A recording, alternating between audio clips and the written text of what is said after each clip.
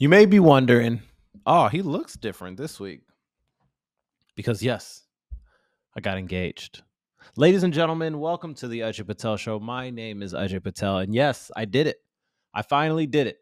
3.5, probably three and some change years later, I finally did it. I have mentioned Isha a handful of times on this episode. Sorry, not this episode, on this show, quite a bit. I started dating her back in 2020, and this past Monday, which is the reason for why I did not release an episode last week. This past Monday, uh, March 11th, so whatever day this comes out, just backdate it to that. I proposed. I finally did it. Now, it's a strange feeling, like I'm not in way, no way am I trying to make this negative in any point, but it's a feeling of high elation. You're pumped up on dopamine. Oh my gosh, everyone's so happy. And it's a strange feeling because it's like in this lifetime, you hope not to have too many proposals, right? Is that a general idea? Like, hey, I hope I don't have to either propose too many times or I hope I don't have to get proposed to too many times. Maybe it's some old school way of thinking. Maybe in modern days and in 5, 10 years, 20 years, it'll be more of a normal thing where people have 5 of these. You don't want to lose the high that it is. It's just like anything, right? You go have some fast food. Oh my gosh, this is amazing. You have it the next day. This ain't feeling too good. You have it 3 days in a row. Now I'm for sure sick. Anytime you have something that good that often, it loses its feeling, And when it comes to proposing, I will say, look, I was someone of the camp that I was like, oh, you know what? When I do it, it's gonna be simple. Like I won't be that nervous. I'm gonna be cool as a cucumber. I'm I'm a pretty level-headed guy. I'm not too outwardly emotional. So when I do this, shit, I don't need no help. I got this. Sure enough, boy, oh boy, was I wrong. Boy, oh boy. Like, okay, look, leading up to it, here's one thing that I definitely, actually, honestly, each part of it, I underestimated. I underestimated how much work goes into ring shopping. I underestimated how much work goes into the process of doing that with your partner. Because in my head, it was such a strange feeling, right? Of like, oh, let's go do this ring shopping thing, and essentially, that this is going to happen, right? This proposal is going to happen. So there is like, you almost have the part of the proposing part. You actually have the part where the guy gets on a knee. It's so theatrical. This was my point of view before, where it's just like, oh, why do people even do this? Honestly, why do people even do this?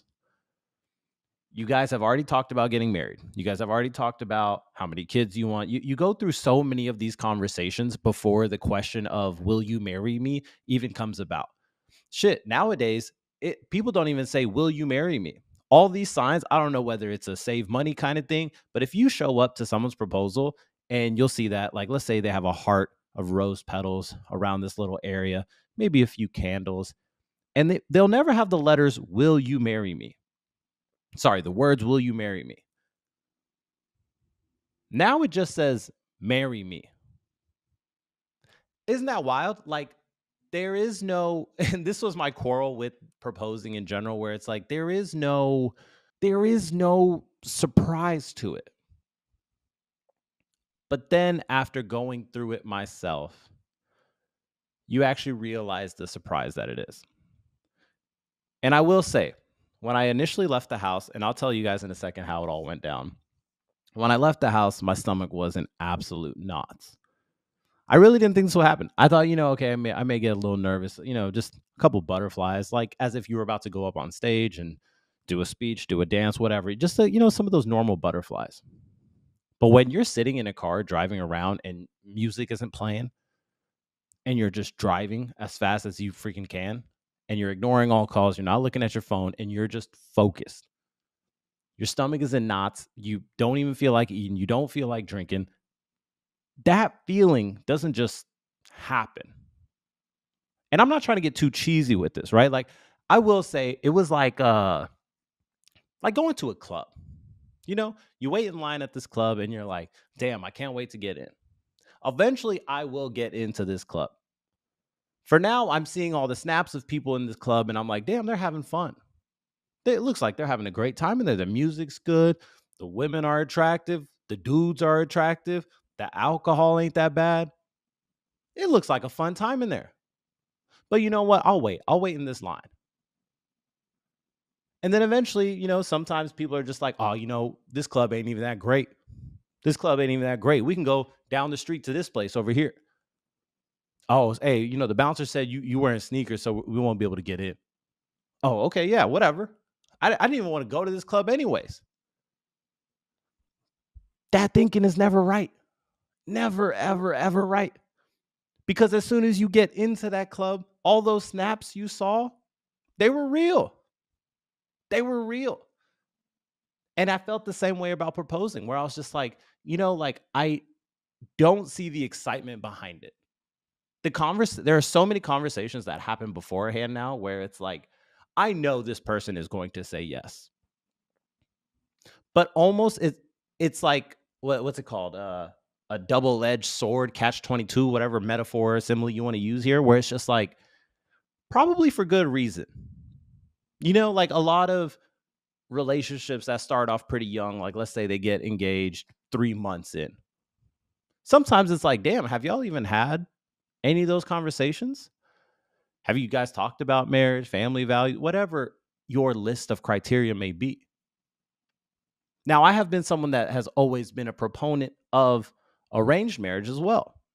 I've always seen a beauty in, oh, I will learn to love this person. Obviously, you don't really know a lot about the person, but this is also, like I said, a little bit of old school thinking where it's like there is a North Star when you get into this relationship. When this guy and this girl come together, or guy, girl, whatever, don't cancel me, just relax. When this couple comes together and it's been arranged and they don't know each other, the only thing that really gets checked off is like, okay, we approve of this family. And same way the other way around. Now there will be this North Star. The couple will move to America, have kids, send the kids to college, and hopefully succeed in the American dream. Now that has changed quite a bit. Obviously, being a first generation, whatever generation American I am, everything changes. You're much more westernized in your approach. And honestly, even in those countries that regularly do arranged marriage, they have gotten much more westernized. The approach has changed everywhere. So in proposing, let's get into the story stuff of it. Originally, I wanted to propose on February 29th. I thought there was something cool about having nothing around like, oh, we can only celebrate every 4 years. Nothing like that. But it was just something cool about having that date, a date that doesn't even exist in some years. Can y'all hear that car honking? Anyways, I want to do it February 29th, but then I'm a big procrastinator. And I put behind ordering the ring. Gotta order the ring. And I was going through Brilliant Earth because I had found this place in Uptown Village in Dallas. Sorry, West Village in Dallas. And I was like, okay, the price ain't bad. I'm gonna get something that looks like this. Luckily, I had one of her friends. No, I didn't have her at all. The friend actually helped me out tremendously. Anushka took her originally to ring shopping. So you get a general idea, right? Because Isha, in this scenario, she didn't really know what she wanted. Because if you don't aspire, if you don't really have an inclination of, oh, I want this all natural, I want this carrot, I want this shape going into it, you don't really know until you actually start trying stuff on. So Anushka helped tremendously with that, where it was just like, okay, now you have a general idea. And then another friend, Hanali, took her ring shopping. Now, I thought this was my bad. I thought that was it. I thought, hey, you know what? Friends do it. And then they just send me details. And then I go do the transaction. That was wrong. I should have offered. I should have offered. My bad. So then eventually her and I go ring shopping. I get a general idea. I see some. I guess a quick shout out. We went to Vrai, VRAI, however you pronounce that. I apologize. Right here in Beverly Hills, and the prices were about the same to Brilliant Earth. But something that I like in shopping, and I think probably a lot of people, is like when you physically see the tangible product, especially when you're spending that dollar amount, where you're like, okay, you know, I've touched it, I've seen it, I can approve of this, versus where you go through a third party and you haven't really seen what you're buying. And I was texting some third parties, but then I was just like, you know what? Forget this. I need to hurry this shit up.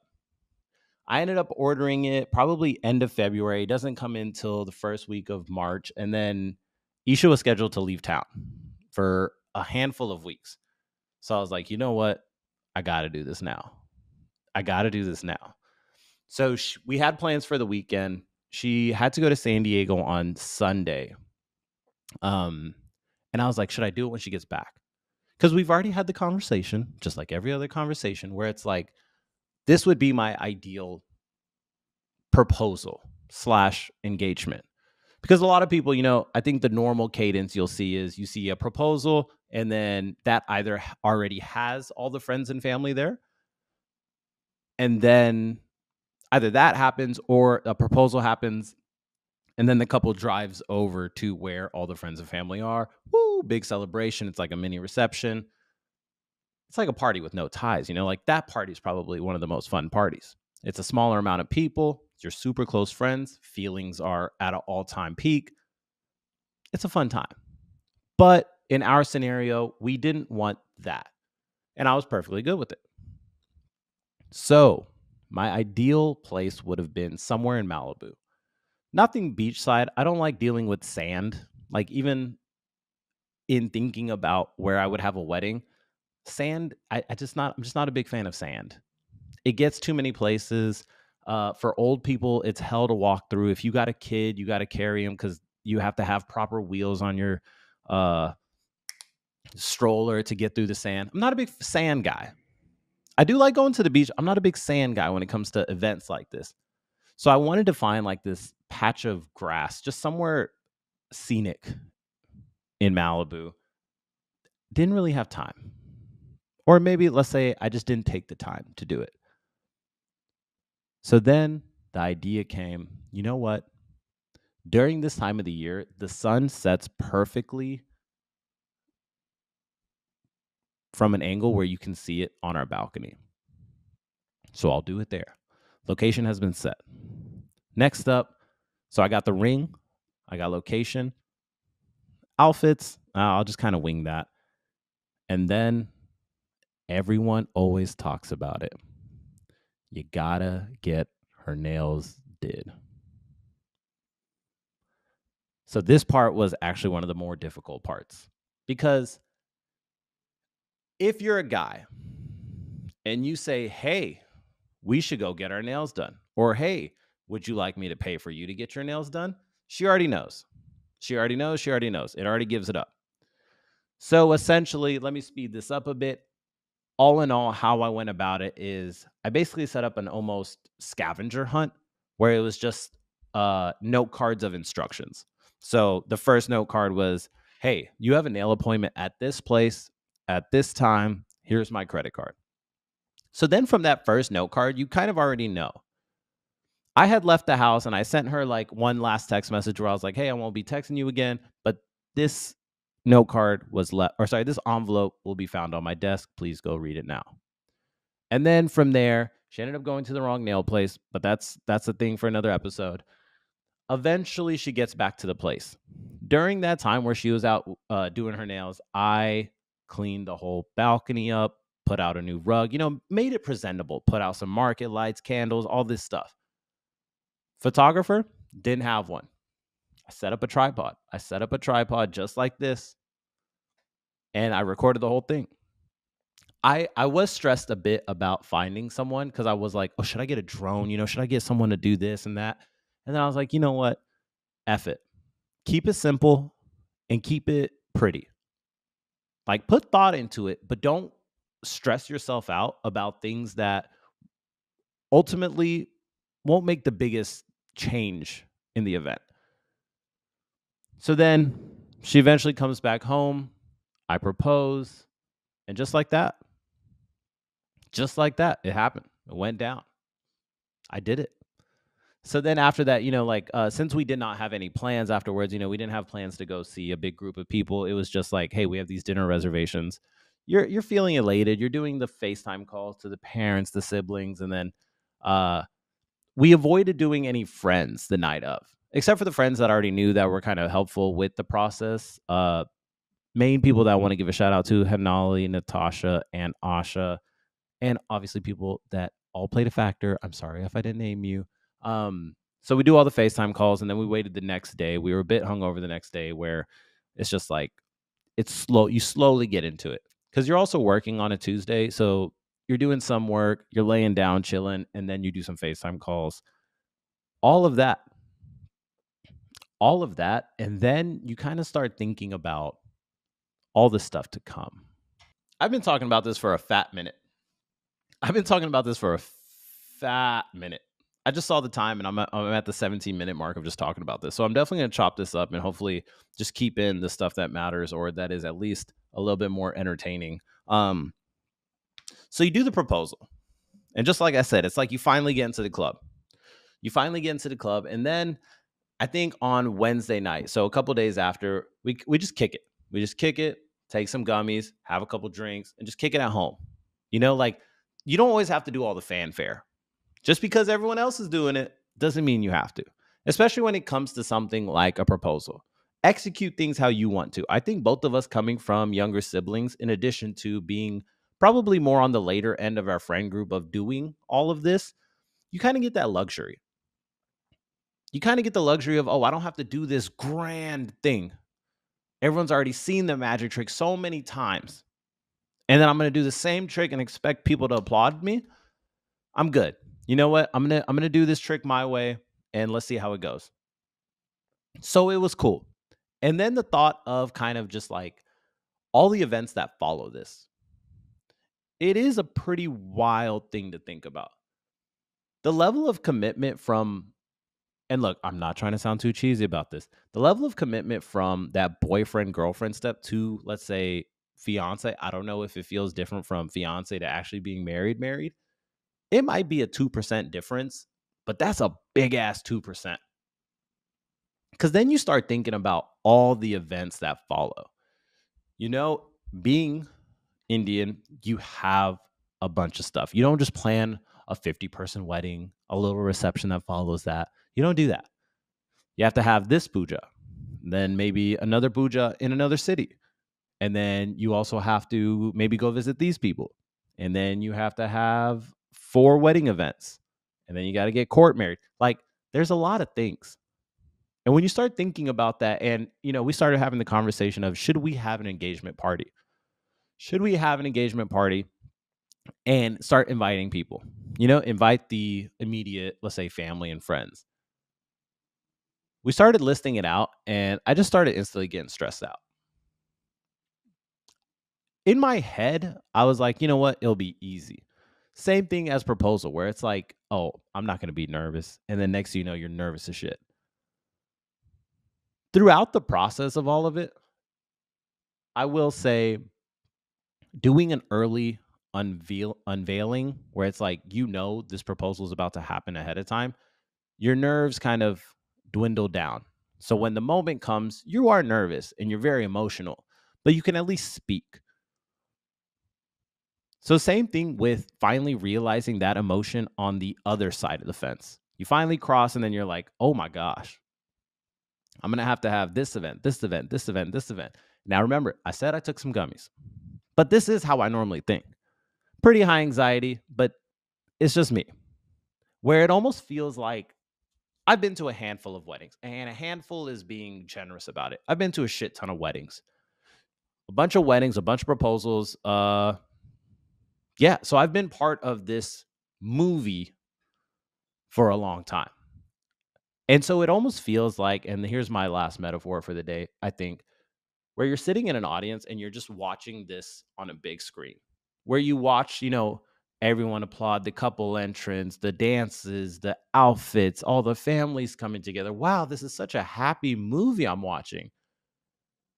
That couple must be ecstatic about what's to come or what they're going through right now. And then the thought of being that person about, oh shit, I'm going to have this audience now watching me up there do all this. It was a pretty wild pretty wild idea that slowly started to just sink in. And what's strange to think about is like, I'm someone that does love the attention, right? Like I do love being on stage, doing this or that, whether it was dancing back in the day, telling jokes, emceeing. I think that's about it. Don't really sing. I liked the attention. I like entertaining people. Why do you think I'm talking to a iPhone in the abyss of an empty apartment? It's to entertain. But the thought of the wedding aspect where it's like all your family comes together because this is what they've been looking forward to. All those years leading up where they were like, hey, you know what? When is your wedding? When is your wedding? When is your wedding? You might have been getting annoyed, but for them, that is, an excuse. That is almost a milestone where it's like, damn, I used to change that dude's diapers. I used to change that little boy's diapers. That little boy that's 6'4", I used to change that dude's diapers. And now that man's getting married. It's a wild thought. So that thought slowly started to sink in. And then it's just like, damn, you know what? This is a much bigger process. And I did realize what it was because I have an older sister that got married, but it's just different when you think about it that all of this is happening for you. On that note, special shout out to Ajay Patel. Thank you guys for listening. If you did listen to all 23 minutes of it or however many minutes it was. And now let's get into some other topics. They tried to cancel Jay Shetty. They adjust my volume here for a second. Testing. Okay. They tried to cancel Jay Shetty. They are trying to cancel Jay Shetty. Let me find an article so I can just read something verbatim so I don't spew out some nonsense. Shetty, the author of best-selling books, Think Like a Monk, 8 Rules of Love, falsely claimed to have spent 3 years in a temple in India. The host of the popular On Purpose podcast, whose guests have included the likes of Michelle Obama and other celebrities, has also concealed his past affiliation with the Hare Krishna sect, members of which were accused of child sexual assault and corporal punishment, it was reported. I didn't know about the sexual assault stuff, so all the jokes I have going forward, please leave that out of your mind. But basically, the story is this. Jay Shetty lied on his resume. He lied on his resume, and he got caught. Am I ready to cancel Jay Shetty now? No, bro. I keep telling y'all, this cancel movement that y'all think is happening, it's not happening.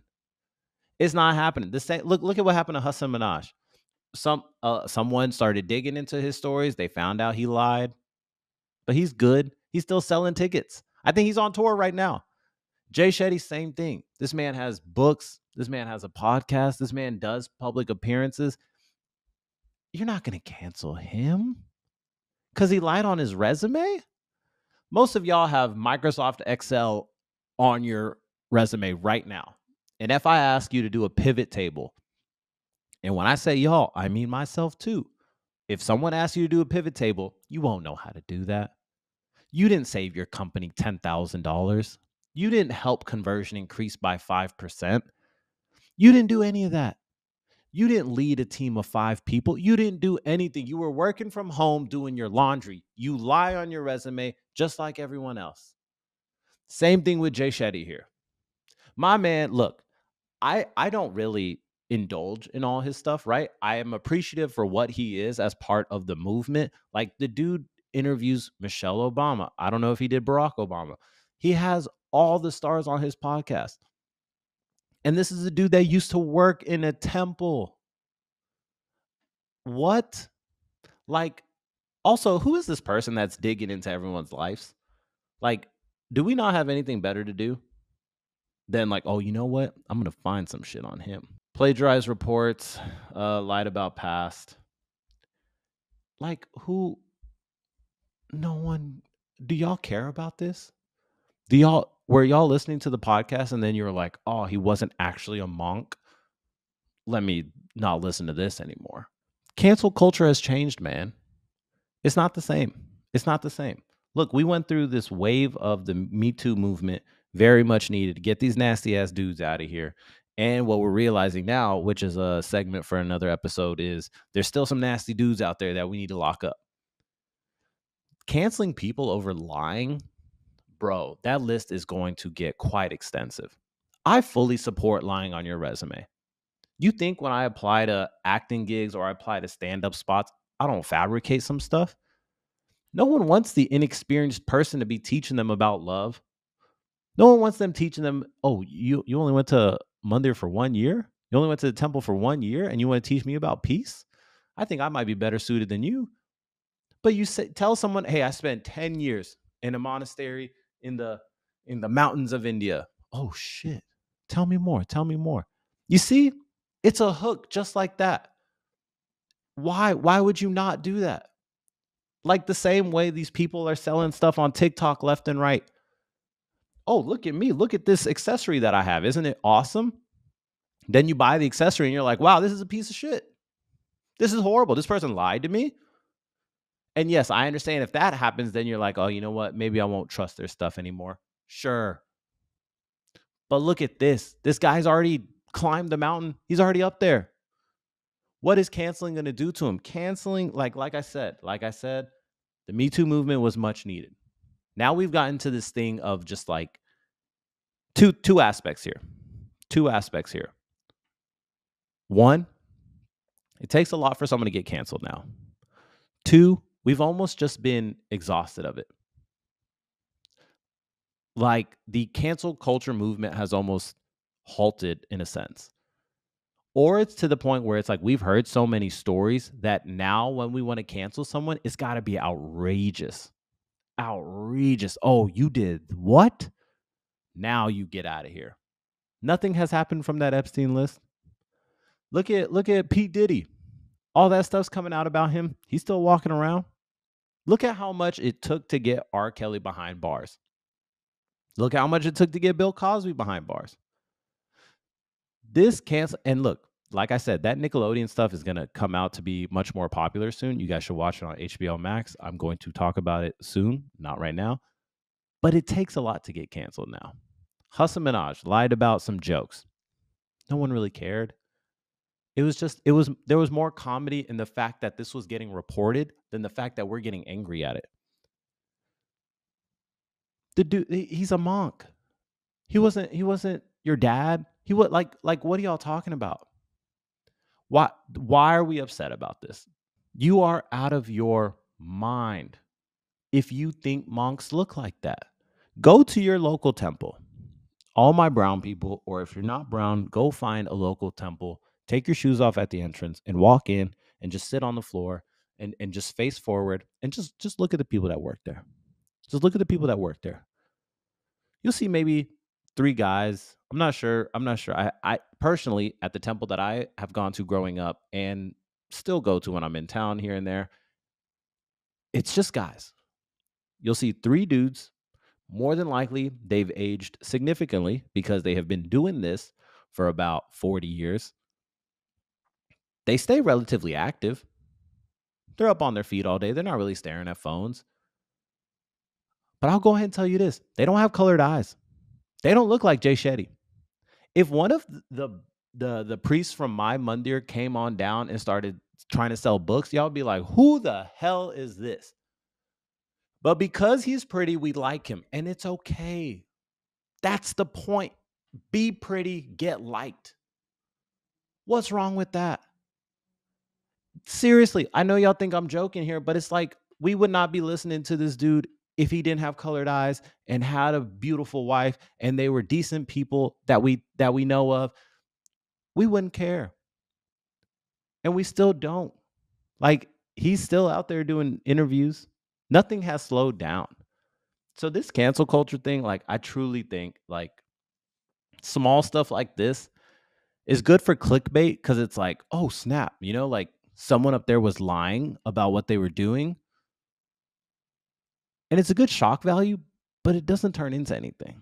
I had to take another sip before I mention the man that's everyone's been trying to cancel. Look at Donald Trump. Everyone has been trying to cancel him.